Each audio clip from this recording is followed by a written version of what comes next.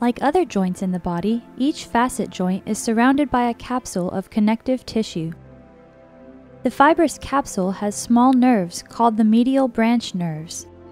Each capsule has two medial branch nerves, the nerve of that level and the nerve from the level above.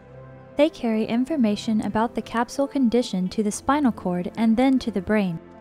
Endoscopic lumbar rhizotomy is a minimally invasive procedure that can be done through a very small portal.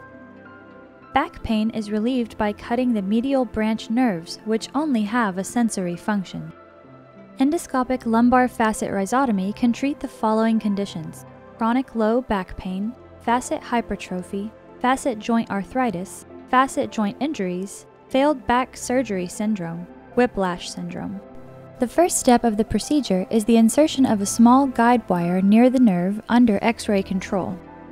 A dilator, smaller than a pencil, is inserted over the guide wire. A small tube is inserted over the dilator to create a portal down to the nerve. Then, a specially designed spine endoscope is used.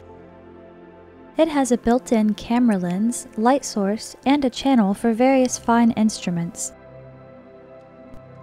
The endoscope is placed through the tube and the small nerve branches are identified. A laser or radio frequency tool is then used to deaden the nerve branch and disrupt the pain signal transfer. The process is repeated for the adjacent level. The incision is closed with a stitch or two and the process is complete.